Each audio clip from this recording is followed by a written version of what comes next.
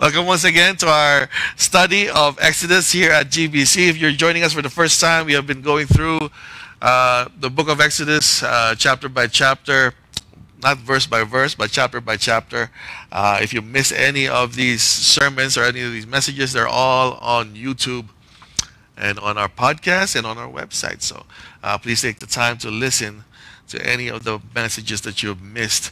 If you were here last week, we spoke about the topic of expectations and disappointments.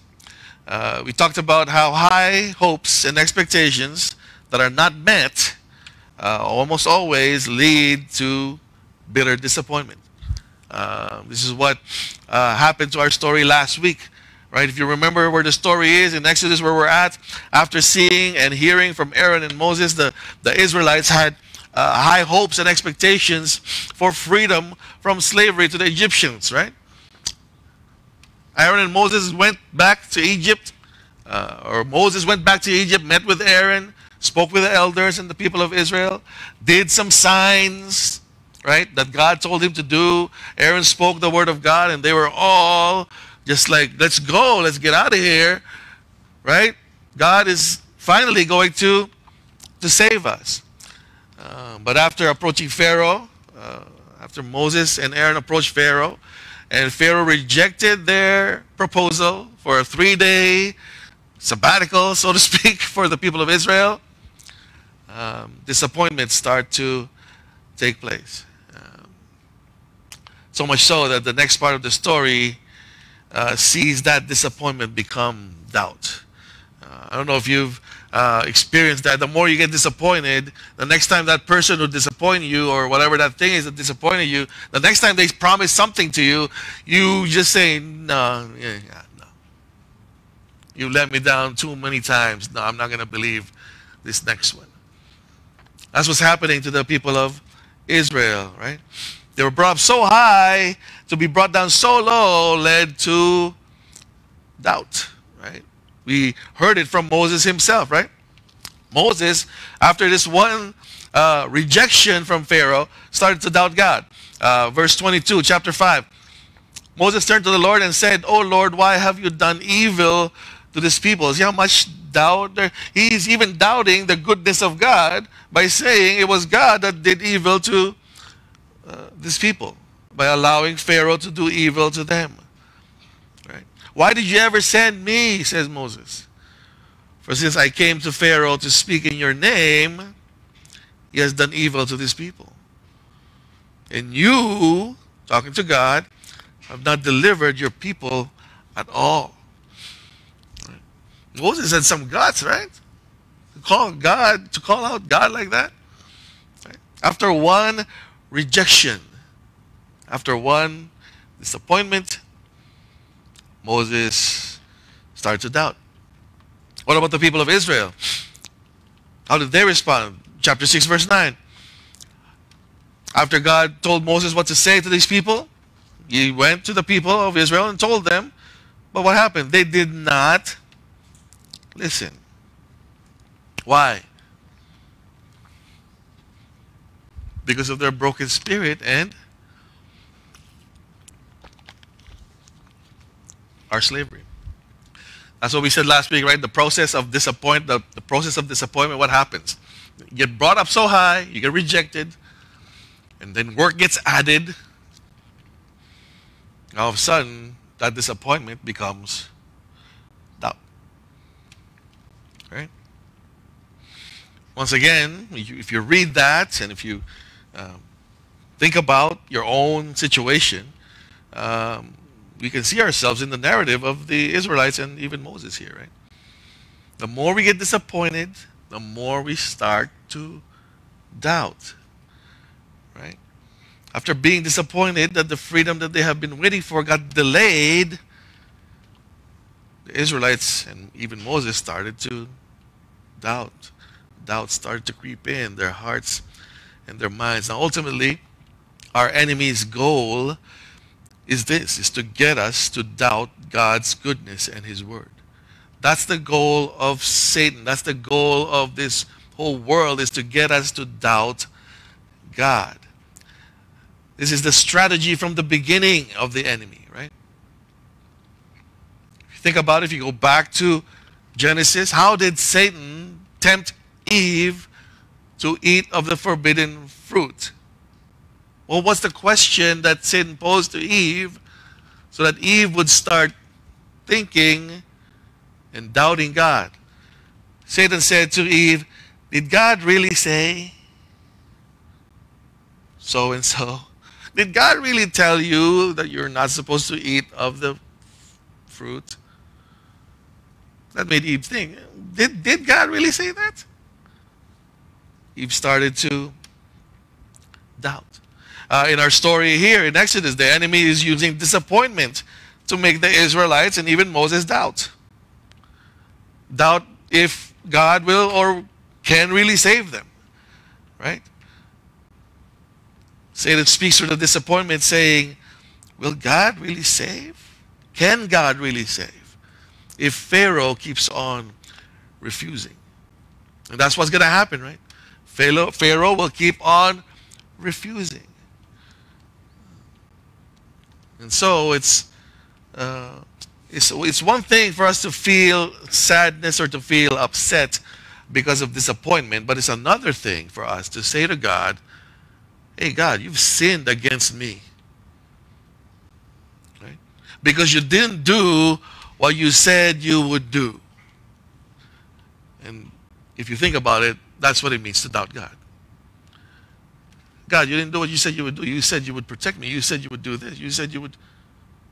You sinned against me, God. Right?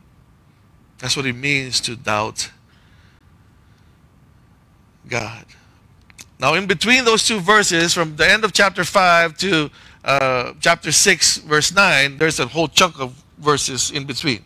Right? We can think about those verses as the meat of this whole lesson when it comes to doubting God. Right? Now, in between the two doubts, Moses' doubt in chapter 5, at the end of chapter 5, and then the Israelites' doubt in 6:9, there is this chunk of verses where God explains himself, where God shows us how to overcome doubt. Right? How does God respond to Moses' statement at the end of chapter 5? And also, how does God respond to the Israelites doubting at the chapter 6, verse 9? We can find it in the verses in between. So verses 1 to 8 of chapter 6. That's what we're going to be taking up this morning. I think we're going to take a look at how God responds when doubted, and at the same time, see how God helps us overcome our doubts. So are you guys ready? Awake? Let's go. 6, 2, and 3. Let's read it again. God spoke to Moses and said to him, what? I am the Lord. 3. I appeared to Abraham, to Isaac, and to Jacob as God Almighty. But my name, the Lord, I did not make myself known to them. But by my name, the Lord, I did not make myself known to them. So the first response that God gave Moses after being doubted by him and the Israelites is to remind them of who he is. Right? Remind them of who he is. I don't know if you guys like boxing. I like boxing. I've been watching boxing since I was a kid. My dad introduced me to it. There's this boxer by the name of Roy Jones Jr. You guys remember Roy Jones Jr.?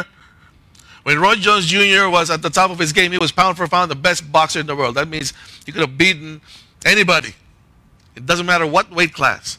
And in fact, he won middleweight, super middleweight, light heavyweight, and even the heavyweight championship of the world. At his height, he won all of those weight classes.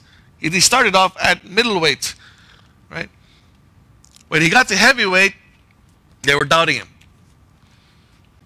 They said, how can a middleweight win the heavyweight championship of the world? It's impossible. No one has done it. Well, Roy Jones did it. Right? But when people started doubting him before the fight, Roy Jones said, you must have forgot. You all must have forgot who I am. I won This. I'm undefeated. You all must have forgot. Why are you doubting me? That's what God is doing here in our story in Exodus, right? What did you say, Moses? I'm evil? I caused evil to the Israelites. I'm not delivering them. Do you remember who I am? Right? God's first response to Moses is to remind him who he is. And if you think about doubts, especially doubting God, that's usually at the root of our doubts. We forget who God is.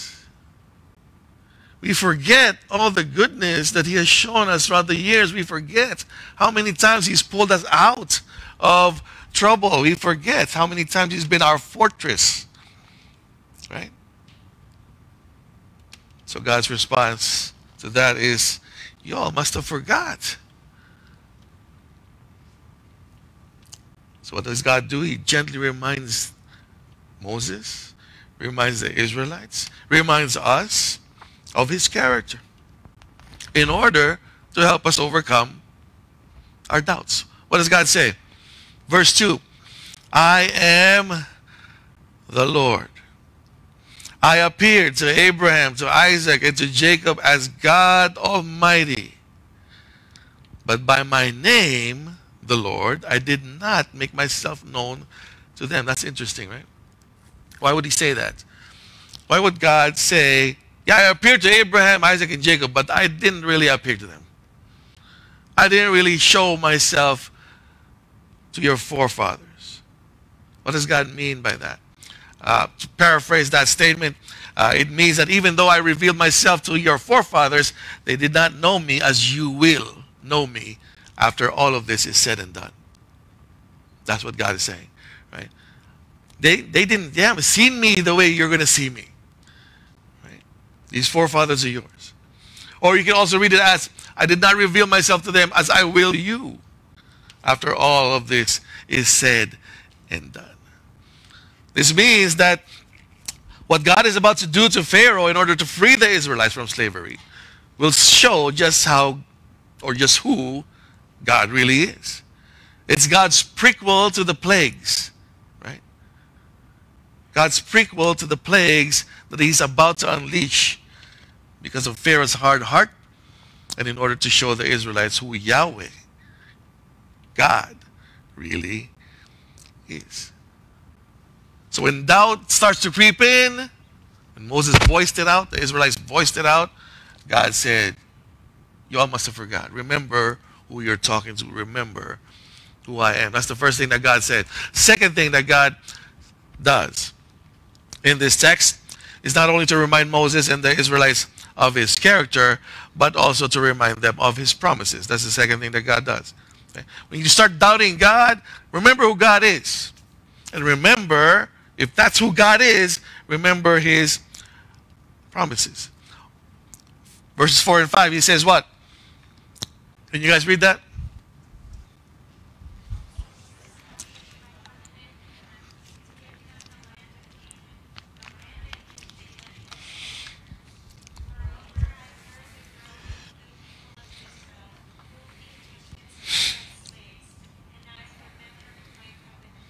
Okay? He reminded them of his covenant, of his promises. Now what's interesting here is that God reminds Moses that his covenant with their forefathers and his covenant or promise to them to free the Israelites from slavery is one and the same. Right? It's the same covenant. What does that mean? Why is that so significant? Why? Because it shows us that God's faithfulness to fulfill his promise does not expire. There's no expiry date until it's done. Right? It doesn't expire. God will be faithful to see that all of his promises will be fulfilled even if it takes generations in order to fulfill them. And God guarantees us that no matter what happens, this is from Romans 8, no matter what happens, tribulation, distress, persecution, famine, nakedness, danger, sword, death, nor life, angels nor rulers, things present nor things to come, No height, nor depth, nor anything else in all creation will be what? Will be able to separate us from the love of God in Christ Jesus our Lord. None of these things, it doesn't matter what happens. God will fulfill His promise. It doesn't matter how long it takes. God will fulfill His covenants. It doesn't expire. Amen? Why do we all look so worried? Come on. It doesn't expire. His promise to the forefathers is still true for us today. Not all the promises, okay? But there are promises that it was true for them and it's true for us still today. Now, will there be delays? Yes. Right? But like I said last week, if your hope is in God and not the hope that this world has, you take these delays as, oh, it's just God revving me up again to get to the next peak. Right? There will be delays, but it doesn't matter what may cause the delay. It doesn't matter how long or how many times we get delayed. We can rest assured that God will be faithful to fulfill all of His promises. Amen? So if there's anything that you've been praying for years and years and years, guys, God listening? Yeah. It's just not the right time yet. Same thing here. How long has the Israelites been waiting here to be redeemed, to be freed? Years. 400 plus years. Is God not doing anything? Is He just waiting? Is He just watching us suffer during this time? No. He's working on us so that when the time comes, we'll be ready. That's what happened to the Israelites. That's what happened to Moses. But He will fulfill His promises, no matter what happens. So first two things that God replied when doubt comes to Moses, when doubt invades the Israelites' mind, remember who I am. Second, remember my promises. Right? Third thing that God does here in our text, to remind us of what He will do in order to fulfill His promises. God reminds us, and the Israelites and Moses, of what He will do in order to fulfill His promises. Check out verses 6 to 8. Again, read it, please.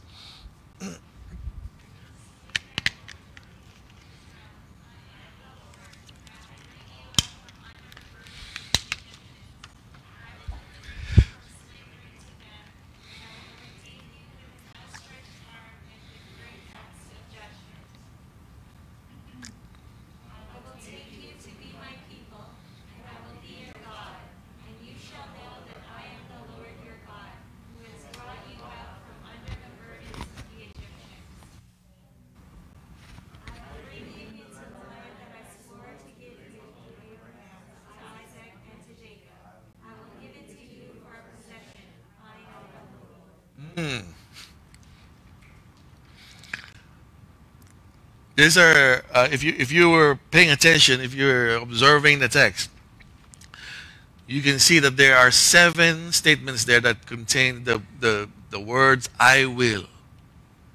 Okay. The "I will" statements of God, okay, to the Israelites. That's where it's found. I will do this. I will do that. I will. 7 "I will" statements. This is God's promised salvation in 7 statements of guaranteed action on God's part. Guaranteed. It's not "I might." Right? It's "I will." Guaranteed action on God's part. 7 statements of it to help overcome the doubt of Moses, to help overcome the doubt of the Israelites. And notice how God starts it off. He starts it off by saying, "I am the Lord." And again, this is the guarantee that these unshakable foundation of these statements, of these I will statements, it's God himself. God's character. Right? Now, I know a lot of us, especially those of you who have kids, this is totally different. When you hear God say, I will, he actually does it. I know in my household anyway, my wife will attest to this, that the I will statements at home usually doesn't get done. Usually. Right? My wife would tell us, can you do this? And I would say, yeah, I will. Guess what? Still not done. But we always say that, right? We always say, I will. Somebody asks us to do something, yeah, I'll do it. Or let me put it to your context. When somebody says, can you pray for me? What do you say? I will. Who here actually prays for these people? Some of us do, but some of us will just say, yeah, I will. But don't do it. Right? That's the human I will. So let's get that out of our minds as we look at God's I wills. Because God's I wills will get done. Right? I know some of you have been hurt by some friends. You know, let's meet up at this station. Let's meet up at this time. Your friend will say, I will be there. And come like 5 hours late, 6 hours late. That's not God.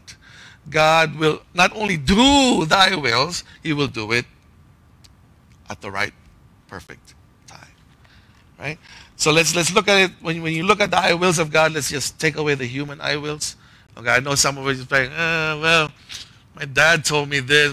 No. This is God. This is not your dad. This is not your husband. These are not your kids. All right. God will actually do his I wills, right? These I will statements are the very solid foundation and therefore the very assurance of God's salvation. These I will statements do not just apply to the salvation of the Israelites from slavery to Egypt, but more importantly, to the salvation of sinners from slavery to sin. So let's take a look at these I will statements, and hopefully I can get through this in the time that I have left. Check out the first two I will statements found in verse 6. What are the I will statements found in verse 6? If you don't have your Bibles, I don't know if they're going to flash it over there. What are the two I will statements found in verse 6? The first two. I am the Lord, I will bring you out from under the burdens of the Egyptians, and I will deliver you from slavery to them. Those are the first two I wills, right? Found in verse 6. Bring you out from under the burdens of the Egyptians, deliver you from slavery to the Egyptians. We can put these two statements in a group, as both of these statements talk about the liberation or the freedom of the Israelites. Right? I will deliver you, I will free you from slavery. And that's what it means. When God says, I will free you, being saved by God means that you're going to be free. Right? He will free you from slavery, free you from captivity or bondage. And this is what the Israelites have been waiting for all these years. But let's not get this twisted to mean that this freedom is ultimately being able to do the things that the Israelites wanted to do. He did free them so that they could do whatever they want. Okay? Let's not get that twisted. God's freeing from slavery is for the purpose of being able to do the things that God wants them to do. Not just to be free to do whatever they want. It's for what God wants them to do. Paul states it as being free from slavery to sin, to become a slave of righteousness. Check out Romans 6, 15 to 23. It says, what then? Are we to sin because we are not under law but under grace? By no means. Do you not know that if you present yourselves as anyone as obedient slaves, you are slaves of the one whom you obey, either of sin which leads to death, or of obedience, which leads to righteousness. But thanks be to God that you who were once slaves of sin have become obedient from the heart to the standard of teaching to which you were committed. And having been set free from sin, what happened? Have become what? Slaves of righteousness. 19, I'm speaking in human terms because of your natural limitations.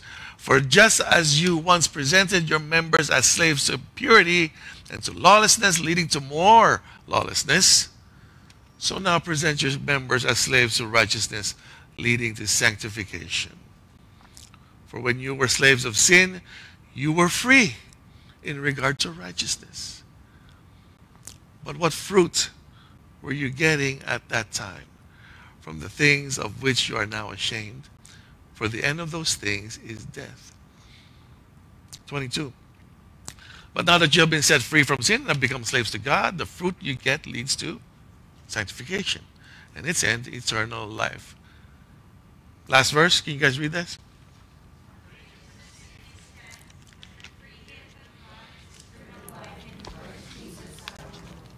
Amen. Right? What is Paul trying to say?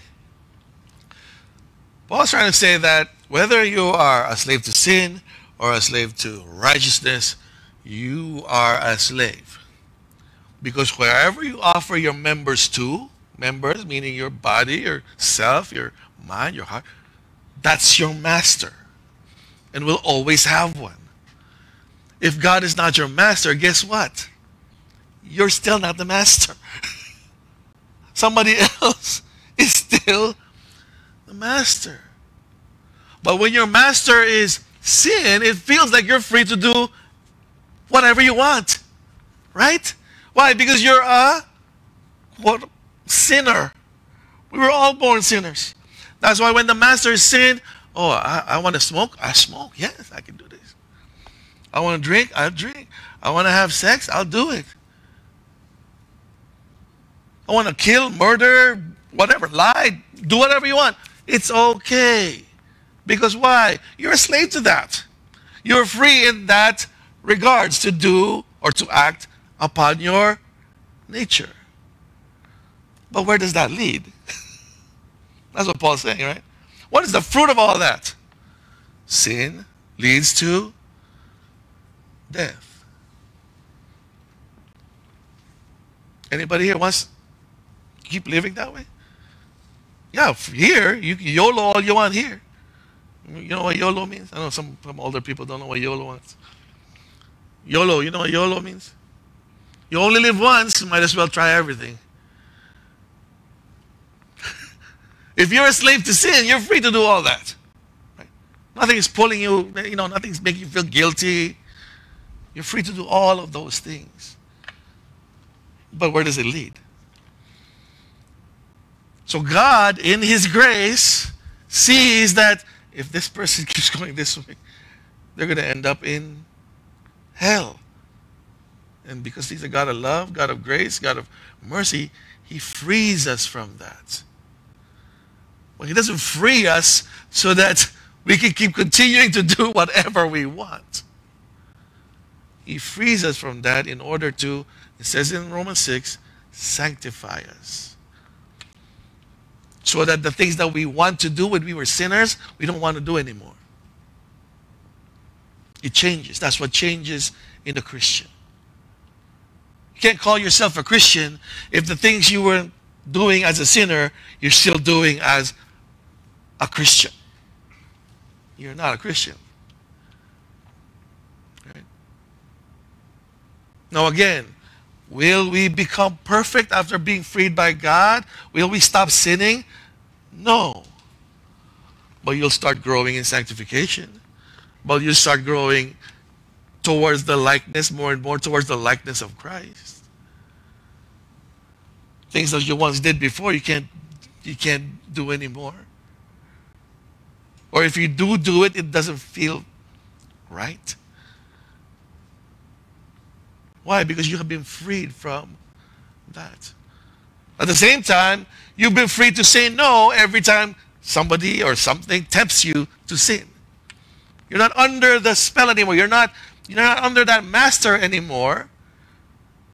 So now you have the power to say, no, I'm not going to do it. You don't own me anymore, sin. I'm not going to do it. You say no to it.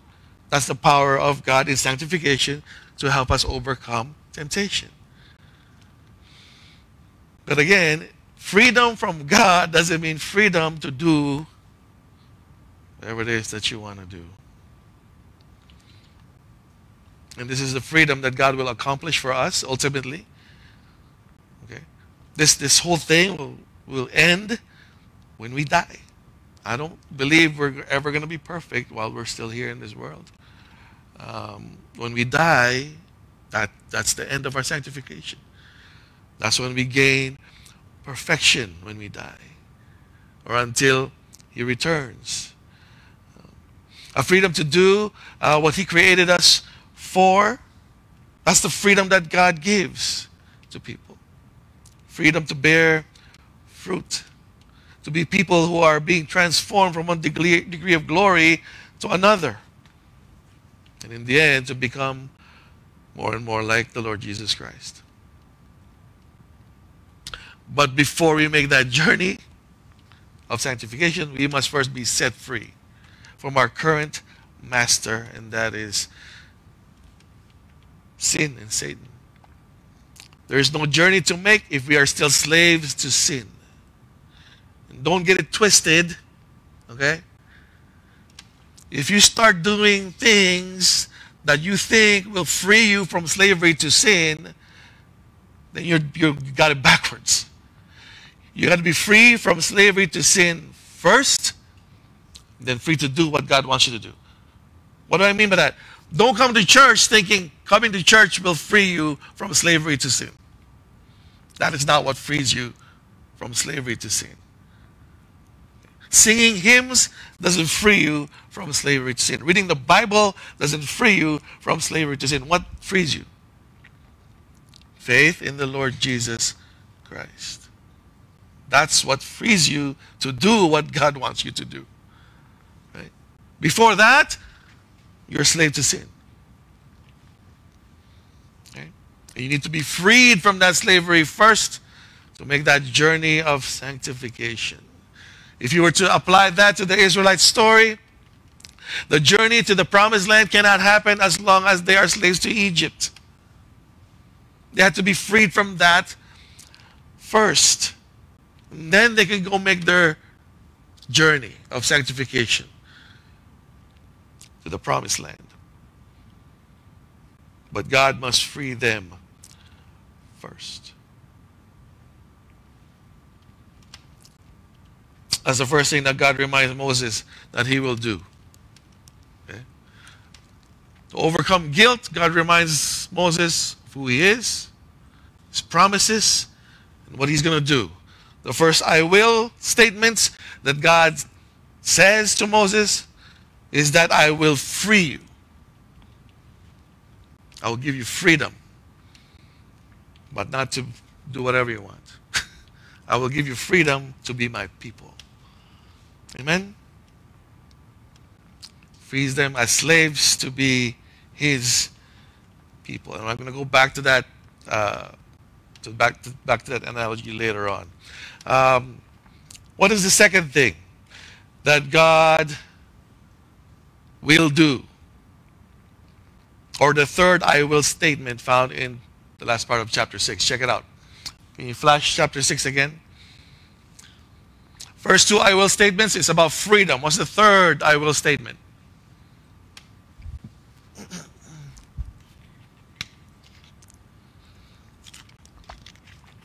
I will what?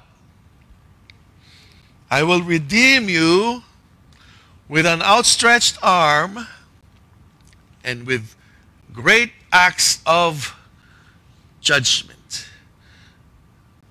One commentary says this about the topic of redemption.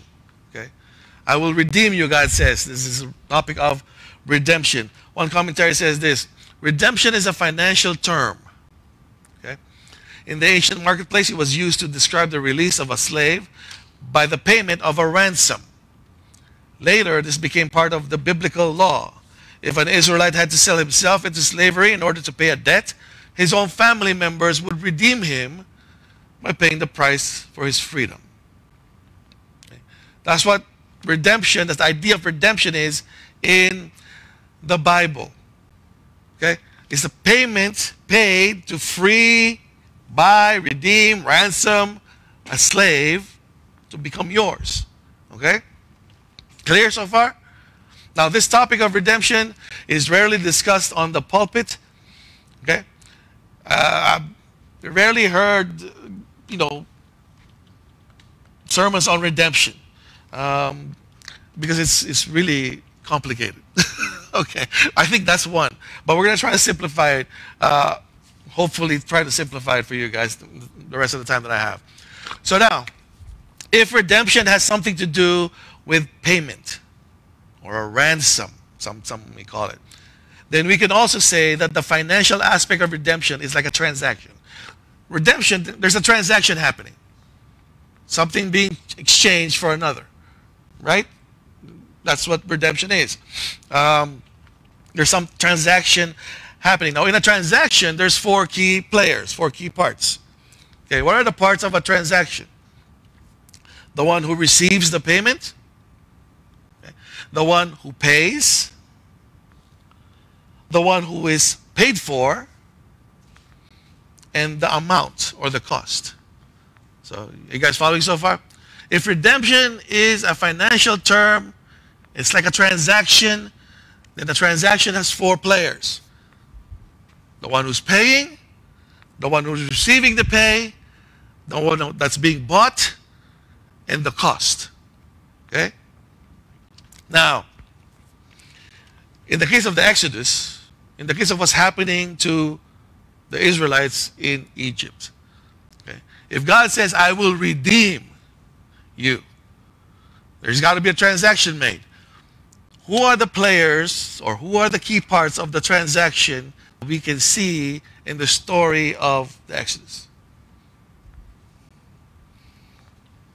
Okay? You guys following so far? I know this became a math class all of a sudden. Who are the key players in the transaction? Let me ask you the question and then you answer it, okay? Based on the story of the Exodus, okay, and based on our text. Okay? So who pays? Huh? Bilis. God. God is the one who pays for the ransom, who pays the ransom, who pays the cost. Who is being paid for? At the story of the Exodus is the Israelites. They're the ones that God is trying to redeem. Right? What did God use to pay for them? What's the cost?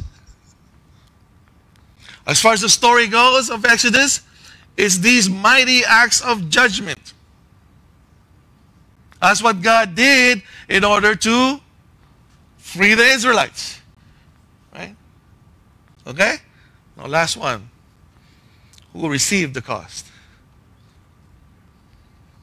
Pharaoh. Right? God, because of his grace and goodness, paid cost, mighty acts of judgment to the Egyptians so that he could redeem his people. Straightforward. Right? Now what about if we take that, okay, and transfer it to the exodus of sinners as far as salvation is concerned? Okay? Same questions, same players. You answer, I'm going to ask. This time, not the story of Exodus. This time, salvation of sinners. Who is being bought, being paid for? Okay, 1 point. Okay. What is the cost? Huh? Who? Jesus is the cost. Okay. 2 points.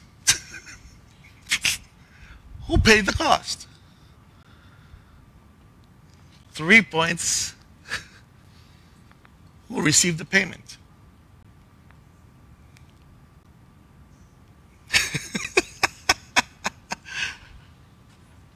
This is a transaction. Who received payment of the cost so that the sinners will be redeemed?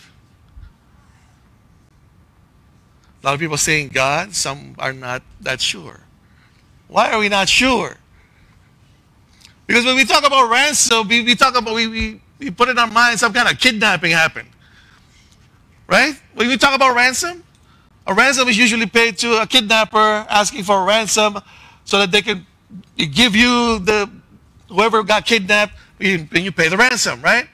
In this case, what happened to us? Were we kidnapped? If we're the sinners and God's paying for our ransom, were we kidnapped?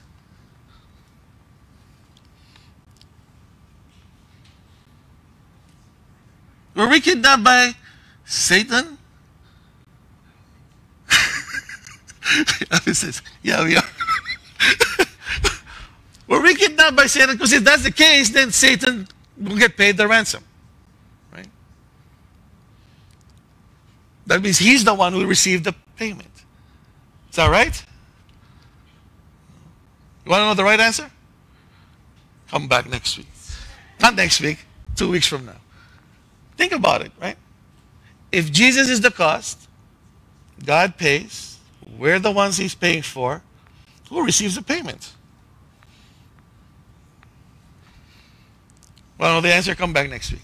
It's different from the story of the Exodus, but we need to figure this out. We need to understand what happened to us and why God has to redeem us, right? But once you figure it out, once you see it, you'll understand the next topic. The next topic of the I wills is called adoption. And the next topic in that is called possessions. So now, how do we kind of put all that stuff together? I think key is knowing who received the payment for the cost of our freedom. Okay? Come back. Hopefully, I'll see you again in a couple of weeks. And we'll talk about that when we return. Amen? Amen.